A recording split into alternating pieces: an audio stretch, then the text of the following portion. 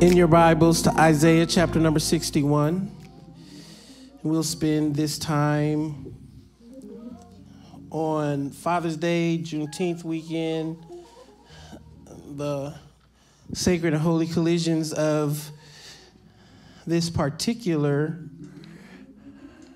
sense of holy days. Isaiah, as some of you may have heard me say many, many times, is a major prophet in the history of Israel, the history of the Hebrew people, the Jewish nation that finds its through line all the way back to a couple thousand years before the coming of Christ, and Abraham, Isaac, Jacob, all of these patriarchal figures, if you will, who understood through revelation and interaction with God that they were called to be a consistent presence of reminding their family, their clans, their villages, their people, their nation, that their life and their existence was in the service of the God of creation, who established a covenant, a promise, a way of life that they, as long as they lived within and along that trajectory, the God of creation, they were promised would always cause them to defeat every enemy. They would be able to live in a land of plenty and promise, and they would have trial and tribulation, but God would always bring them through on the other side.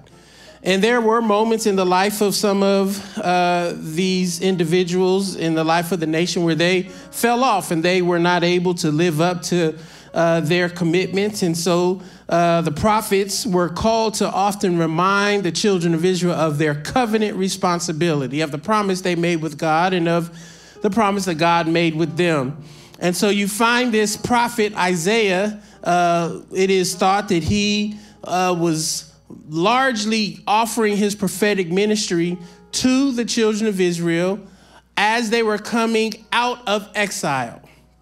They had been in exile for quite some time, and, they have, scholars and biblical hermeneutical giants have divided the book of Isaiah into several parts. They call them three parts of Isaiah.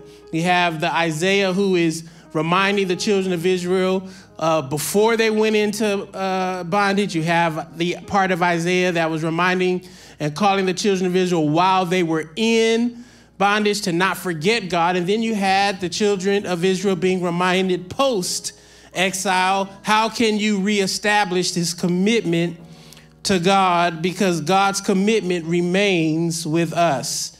And so this prophet is speaking, and this is a very familiar passage of scripture because Jesus read these words when he was introducing his ministry to the people in the temple in the first century BC. So we've heard this passage of scripture, I'm sure, plenty of times. Luke chapter 4 recounts this, but this was first spoken by the prophet to the people. And I believe it is an open invitation for all of us, particularly those who are standing in the gap at the intersection of these places and spaces where bondage and where lack exist in our communities. This is, I think, a very apropos passage, and I invite you to open your heart and mind to see how may God speak to us today in light of these words. This is what the scripture says: "The Spirit of the Lord God is upon me, because the Lord has anointed me. God has sent me to bring good news to the oppressed, to bind up the brokenhearted, to proclaim liberty to the captives and release to the prisoners, to proclaim the year of the Lord's favor and the day of vengeance of our God, to comfort all who mourn, to provide for those who mourn in Zion, to give them a garland of ashes, the oil of gladness instead of mourning, the mantle of praise instead of a faint spirit. And they will be called oaks of righteousness, the planting of the Lord to display God's glory. They shall build up the ancient ruins. They shall raise up the former devastations. They shall repair the ruined cities and the devastations of many generations. This is the word of God for us, the people of God. Let us say thanks be to God. All right, we're going to spend a few moments talking from the topic, be like the oaks. Be like the oaks. Bow your heads with me and let's just ask the blessing of the Lord on this passage and on this time of preaching. God, we want to say thank you, Lord. Thank you for the word of God that has been read for us, the people of God. We ask you to hide your word in our hearts so we will not sin against you. And please send your anointing that makes the preaching and the teaching of your word easy. And we'll say thank you, God. In Jesus' name we pray. Let the people of the way say amen. Now, the scripture is very clear, particularly in verse number 3, and they and we will be called oaks of righteousness. That God, in God's divine plan and God's divine power, has planted us, particularly according to this passage, in unique and particular places. So we can be a continuous display of God's faithfulness and God's power. You, everybody say, I am an oak of righteousness. That is our potential, praise God, to be an oak of righteousness. And if you are someone who plants trees, or if you're someone who is familiar with the process of what an oak is turning into from its earliest days, you will know that an oak can be planted, but it may not necessarily become an oak. Amen. An oak only is defined as an oak when it reaches its full maturity. And sometimes if you're not a well-trained, I forgot the name of the horticulture. Is that what we're talking about? Arborist? Knew it was one of them words. If you're not a trained arborist, you may not appreciate the difference between a shrub and an oak in its earliest formations. But it's always important to remember that what an untrained arborist may not appreciate, I am glad that God is always conscious of how God intends us to be. You and I are created to be oaks. Now, an oak is a tree with a deep system of roots, meaning that some oaks will have roots that are as long and deep as the tree is above ground. What you see above the ground may not always tell you about the depth below the ground. And there are things that you and I, that we must be willing to appreciate, that have to be cultivated if we are to be an oak of righteousness. Now, as we continue to exist in the vein of Pentecostal celebration vis-a-vis the day of Pentecost, it's always a powerful opportunity to be reminded that the day of Pentecost literally unleashed the public conscious awareness of the power and activity of God's Spirit. That in a time when folks were aware that God was around and God was moving, the Holy Spirit made it explicit. The Holy Spirit made it undeniable. The Holy Spirit infused itself in the life of people that were thirsty for God in such a way that they began to engage in practices that constantly cause their spirit to be fortified. can you imagine that one of the most important cultivating factors in an oak of righteousness is to have a vibrant spirituality that is intended to deepen your roots with God? So no matter what's happening above the ground, you have something happening away from the naked eye that can keep you grounded when all the external elements are attempting to chop you down. Lord, help me in here today. I mean, you know, it's really important to appreciate that an oak can have such deep roots that you can cut off everything above ground, and the power of what's going on below ground will cause everything that got cut off above ground to eventually grow back. Lord, you missing it. You ought to tell your neighbor, amen, don't count me out just because stuff been cut off above ground. Lord, I don't know, that kind of hit me like a ton of bricks, praise God. Amen. You ought to tell another neighbor, God's growing me back, praise God. There's some bounce back in my roots. Yeah. And so it's really important, child of God, to keep reminding yourself that you are an oak. And why must you remind yourself of that? Because we live in a world that is constantly trying to diminish what God created us to be. Now, you must appreciate that there is a reason why people would rather have you be a shrub than an oak. Because oaks take up space. Oaks, when they get strong enough, you can't really control an oak. You can hope to contain an oak, but if you give the oak some time, that oak will come back. You can't dig up an oak. I mean, the energy it takes to do so will have you feeling like, man, I should have left this oak alone. Hello, somebody. How many of you are conscious that of all the hell you've had to go through, you are still here? And not just here without purpose, because the scripture says that the oak is there to remind the people of the glory of God.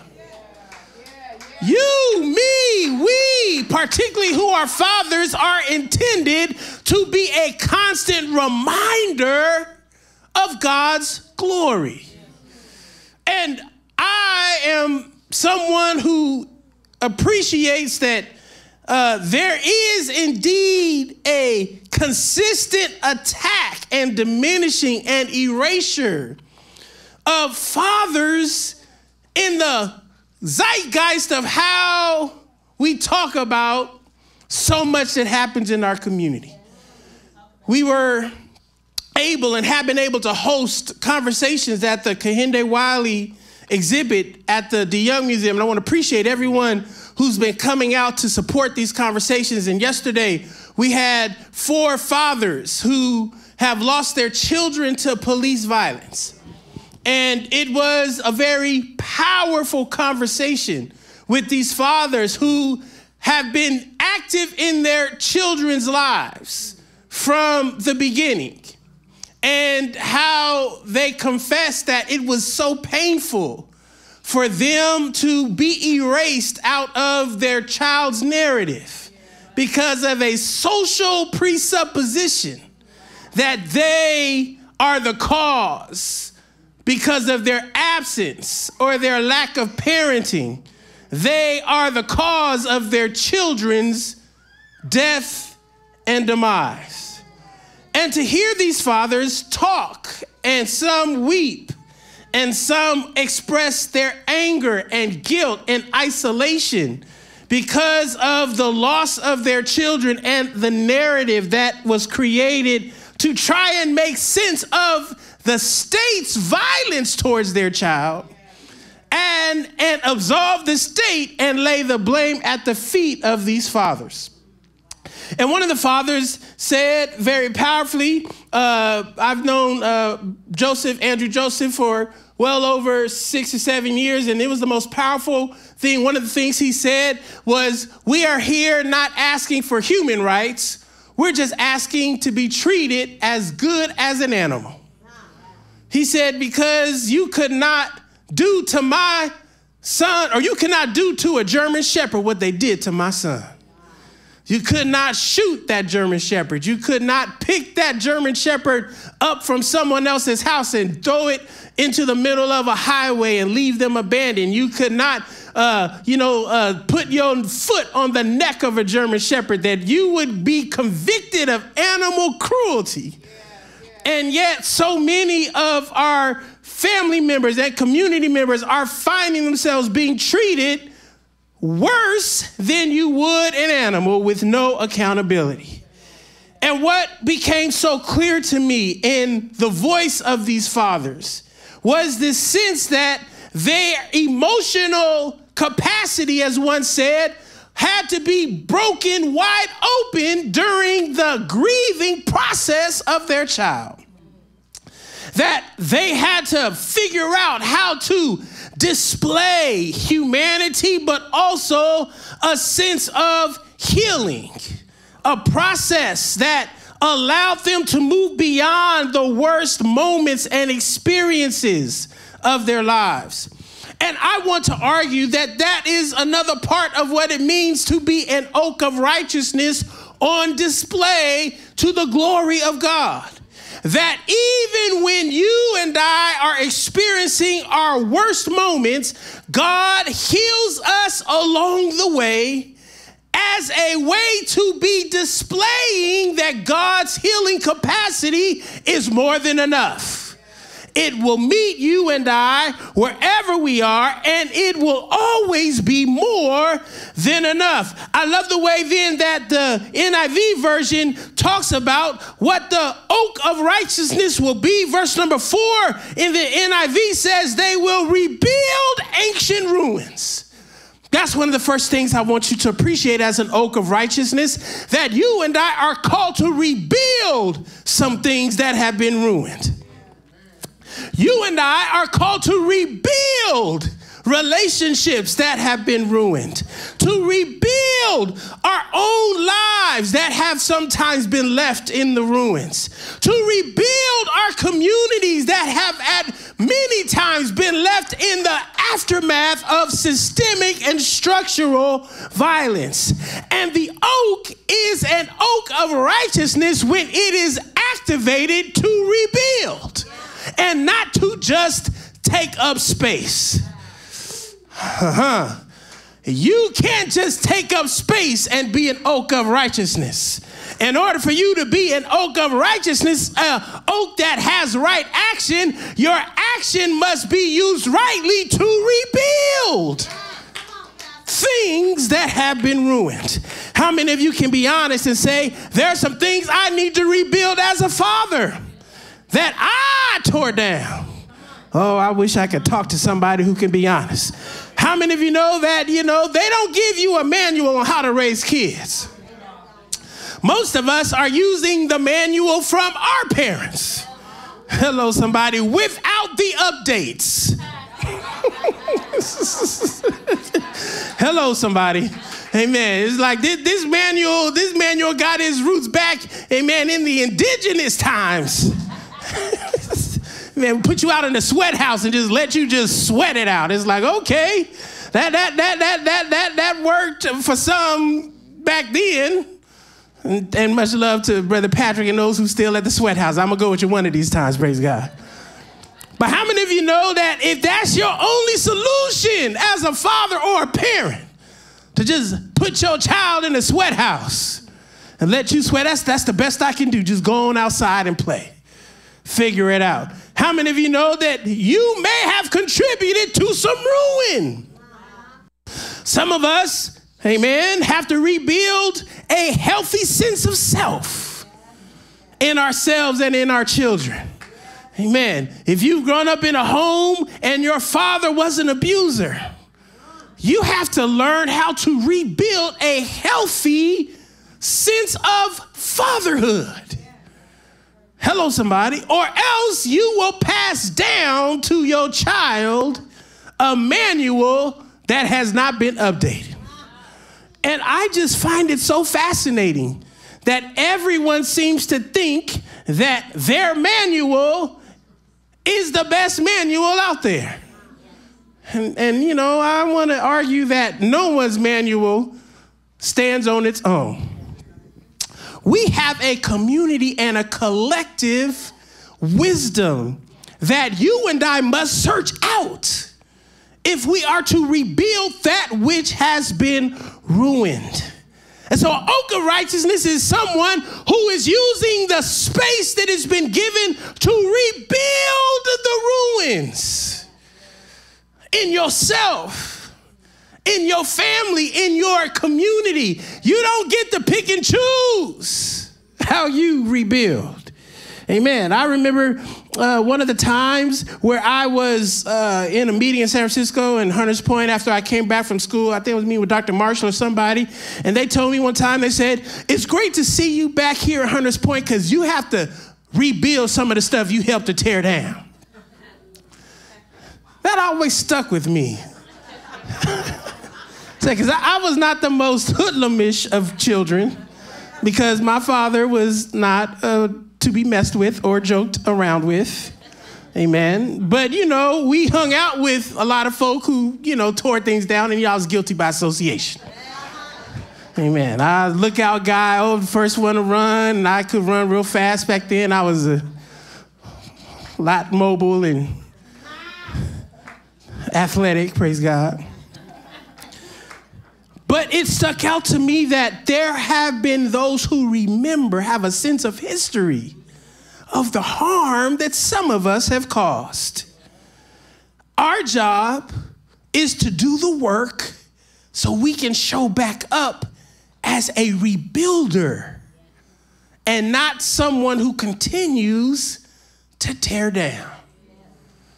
Some folk think it's just good enough for you to be there. No. I mean, it's better than nothing, but why would you want to be an oak of righteousness whose litmus test is it's better than nothing? How many know God wants us to be way better than nothing? And so the next thing that the NIV describes is that then we must be a restorer of the places long devastated. Rebuilding and restoring. Rebuilding is about, as we stated, building things back that have been torn down, but restoring is about putting things back in its rightful place. Rebuilding is different than restoring. At least I want to argue this morning that you can rebuild some things, but if they're not in their rightful place, again, it's better than nothing. But I'd like to have some restoration in our communities, in our families, in ourselves. God put things back in right order inside me, in my family unit, in my community, in my neighborhood, in this world. It's hard for things to function smoothly if everything is out of order.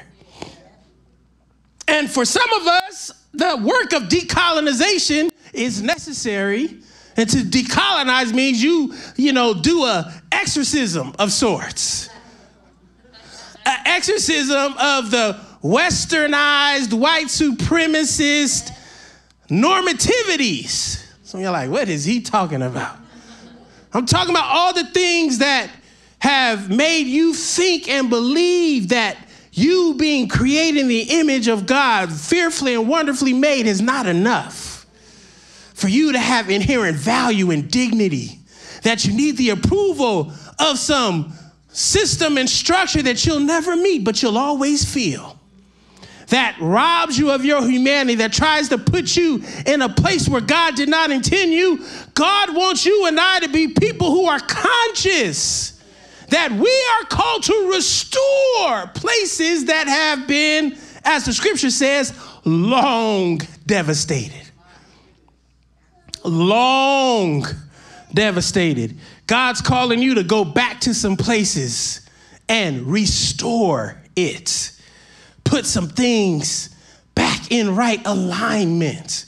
This is the hardest work for many of us to do because sometimes it's easy to rebuild than it is to restore. Because restore to me means you got to get in and do some work that is less about your hands and more about your mind and your heart. How many know you can rebuild some things physically, but restoration is really about the consciousness, the internal work to be reminded of what things were intended to be. And how can I participate in reminding others who have been long abandoned, long devastated, that they don't have to be this way. And then the last thing it says is it will renew the city. I do believe that rebuilding, restoring has a cumulative impact. That communities and cities cannot stay the same when oaks of righteousness are unleashed to rebuild and to restore. Whatever work you do personally ought to add up to communal liberation. Whatever work you do vocationally ought to add up to a more just society. Whatever work you do on a 9-to-5 or in a volunteer capacity, when you get home, it ought to add up to God's kingdom coming on earth as it is in heaven. That renewing cities means that where you have violent neighborhoods, our work collectively, both rebuilding and restoring, ought to shift the material conditions of violence and death that have been too easily unleashed upon us. And this is why I do believe that your job, our collective job is to be, as Jeremiah 17 says, a man who is blessed is one who trusts in the Lord and is planted by the water that sends out its roots by the stream. And listen, does not fear when heat comes. When you're planted by the rivers of water, heat does not bother you because what's going on below is like a built-in air conditioner. It's like something that takes the bite out of every kind of threat that comes your way. Being an oak of righteousness does not absolve you from being in danger of those who are trying to cut you down, but it does give you a built-in guarantee that even when threats come, I have more to me than you can see with your naked eye. I have the ability to learn and to love and to heal and to grow. I have the ability to bounce back and to keep moving and to keep causing the branches and the roots to be deepened. I have the ability, as the scripture says, to not be anxious in the year of drought. Why? Because the roots keep me bearing fruit. And you and I need to be reminded from time to time, I'm not going to be like a shrub when God created me to be an oak. I'm not going to allow circumstances to erase me when God is actually coloring in the blanks in my life. God is adding some pop to your life. Some of you are trying to figure out, how is that happening? Every award you get, God's adding a pop to your life.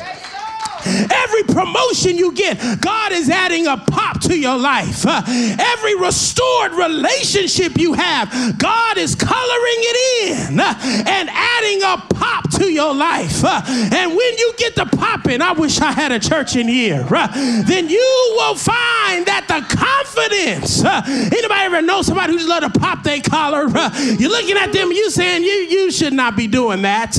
But somehow they have so much confidence that you forget what they're wearing and you just start looking at their confidence. I'm here to tell you today that you are an oak of righteousness when you can allow the God of all creation who has planted you by the rivers of the living water, and your roots are deeper than the branches that stretch to the sky.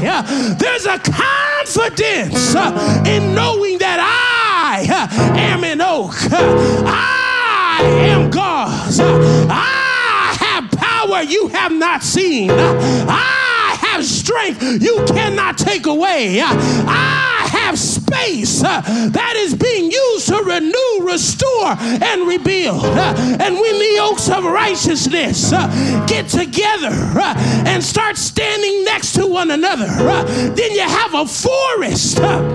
And how many of you know that a lot of things can happen in the forest? You can hide in the forest. You can be protected in the forest. You can thrive in the forest. God wants you and I to be people who understand and we are oaks of righteousness. Be like the oaks. Don't be like a shrub. Don't be like a weed. Don't be like a little plant. But be like an oak that's planted by God. You will win if you are an oak. You will thrive if you are like an oak. God has planted you to be an oak. Somebody shout hallelujah. Come on, stand with me, everybody.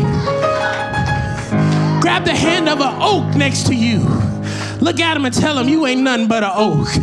Come on, tell him that you ain't nothing but an oak of righteousness that has been planted by God for the displaying of God's glory. And you must rebuild. You must rebuild some things that have been torn down. You don't get to be left off the hook, but you must do some physical work. You must re-enter some places with the right spirit and rebuild. You got some restoration work to do. Insides. Healing work. Work that causes you and I to be put back in our rightful place. And then you have to be reminded you have work to renew the city. God, we want to be a people who can impact the whole spectrum of life that you've placed in our hands. Thank you on this Father's Day. Thank you on this Father's Day. Thank you on this weekend where we are reminded that freedom may sometimes be delayed, but it is never denied. So as I touch my loved one today, I pray that you will remind them of who they are. Remind them of their vocation, their positionality, that they are called to be an oak. They're called to be someone who has sturdy foundations. They're called to be someone who can cultivate through the practices of prayer, the practices of fasting, the practices of service, the practices of study and worship. They can cultivate a spiritual foundation of roots that goes so deep in the ground that it can never be dug up. So I pray, God, for the roots of my loved one who I'm touching. God, I pray for the healing of every hurt. On a day, God, when sometimes the pain of our relationships with our fathers surface hurt and trauma, I pray, God, for restoration. I pray for renewing. I pray for rebuilding. Why, God? Because we are your people. We are temples of your spirit. We are the church. We are your active presence in the world. And we must be healed and in the right position and on the right assignment to have maximum impact. So bless them today. This is our prayer. Lift your hands where you're standing. God, it's me, and I stand in the need of prayer. I want to be an oak today. I want to be reminded of what you've called me to be, of how you've placed me strategically in community and in the world. I want to be reminded that your spirit that is at work within me, God, it always has the ability to grow me back to a place of displaying your glory. So display it in me today. Somebody say, heal me today. Somebody say, save me today. Somebody say, renew me today. Restore me today. Do it by the power of your spirit. And we'll say, thank you, God, for making us like the oaks. In Jesus' name we pray. Come on, give 2 or 3 people a hug, a high five, and tell them, be like the oaks today. Be like the oaks today. Affirm somebody else and tell them, you are an oak. Praise God. You are an oak. Come on, give God a hand praise, everybody. God bless you. We love you with the love of the Lord.